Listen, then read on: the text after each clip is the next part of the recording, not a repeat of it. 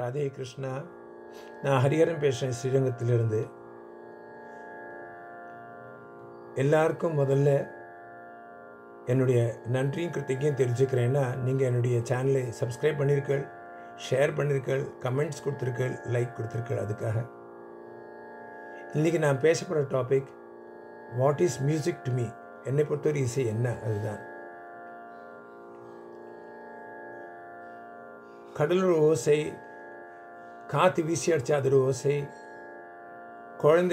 பிறந்த குழந்தை அழுதா அந்த ஓசை, மழை குழந்தை பேசும்போது அதோட அழகு, இது எல்லாமே நம்ம ரசித்து கேட்குறோம். பிகாஸ் அதில் சங்கீதம் இருக்குது. எப்படி கடவுள் படைப்பு, மலை, மரம், செடி கொடி, ஜந்து, புழு, பூச்சி எல்லாத்துலேயும் நியூக்ளியர் புரோட்டான்ஸ் இருக்கும். அதே போல் எந்த ஓசையிலையும் சங்கீதம் அடங்கி இருக்கு.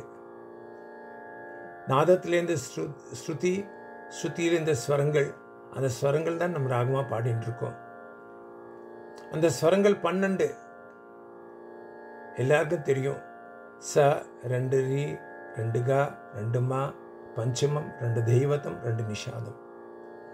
இதுதான் மொத்தமே சங்கீதம் அடங்கி இருக்கு. ஆனால் அதை நம்ம எப்படி பரிமளிக்க வைக்கிறோம், அதுதான் பெரிய விஷயம். மேற்கத்திய இசையில் இந்த ஸ்வரங்கள்லாம் நோட்ஸ் சொல்கிறா, அதை டைரக்டாக அவள் ப்ளே பண்ணுறா. they play the note directly. அதாவது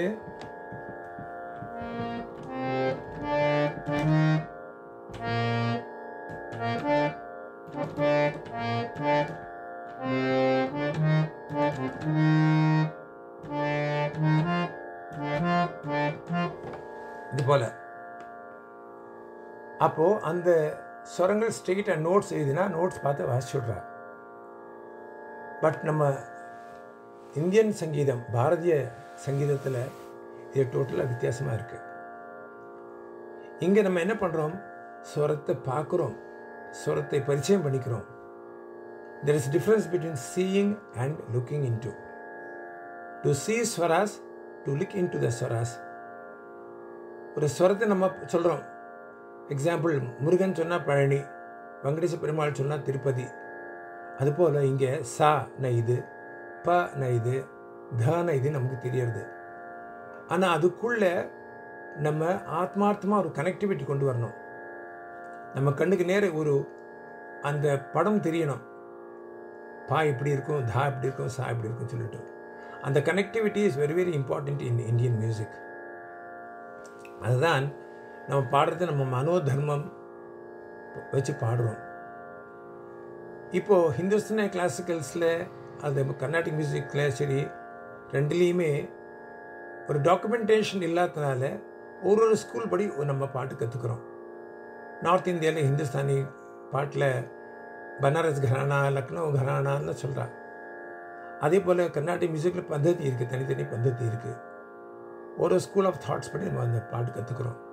ஆனால் எல்லாமே என்னன்னா, இந்த இசைக்குள்ளே ஒருத்த ஸ்வரத்தை பரிச்சயம் பண்ணிட்டு நம்ம கூட ஒரு கனெக்டிவிட்டி கொண்டு வந்து விடுறோம். நமக்குள்ளே மட்டும் இல்லாமல் இந்த 12 ஸ்வரங்களுக்குள்ளேயும் ஒரு கனெக்டிவிட்டி இருக்குது. அது ஸ்ட்ரெயிட்டாக போகாது. கனெக்டிவிட்டி எப்படி சொல்கிறேன்,